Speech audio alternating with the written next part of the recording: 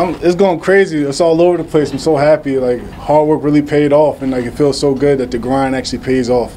Like, you don't, like, the feeling is crazy. Like, it feels surreal. Like, I'm just like not in my body right now, just looking down. We go in there, we gotta get stuff finished. We gotta hit hard and be dangerous everywhere. You can't be lazy. And he took a lazy. He went hard for the shot, got lazy with the takedown, and left his head exposed, and got to take advantage of positions like that. Everybody was out. Everybody was coming to get it. Everybody was coming to get it. Hard kicks, hard punches, knockouts, finishes. Everybody wanted it. So it was crazy. It was just a great atmosphere. Ready to go. I don't need to chill. I'll run right back into camp. He want me to go to 185. I'll go to 185. And anybody, I'd rather have one of the top 10. 'Cause I want to hop right in the Shark's den, right in the Shark pit.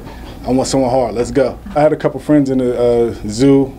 Sydney Outlaw, they was in the Contender series, so it was like everybody I trained with, so it was like everybody got to go hard. We're all pushing ourselves in the gym, everybody pushing ourselves, and like it mentally prepared us better. What was your first conversation with Dana like right after you got the contract? First thing he asked me was like, how much do you weigh? I'm like 211. He was like, so you been down to 185? Right then I knew, okay, I'm not fighting 205. So I'm like, yeah, I've been down to 185 a couple of times. I made the weight, so I'm ready to go. He's like, all right, good. My boy Corey Anderson, he fights at 205, and we really don't want to have to even put that in the mix to have to fight each other. So he take over the 205, I take it 185. Let's go. Whenever he called me, I'm ready. He said, let's say Frankie's fighting on the November card in New York City. I'm down. I'm from Jersey. I love to fight in New York. Anything coming up, let's go.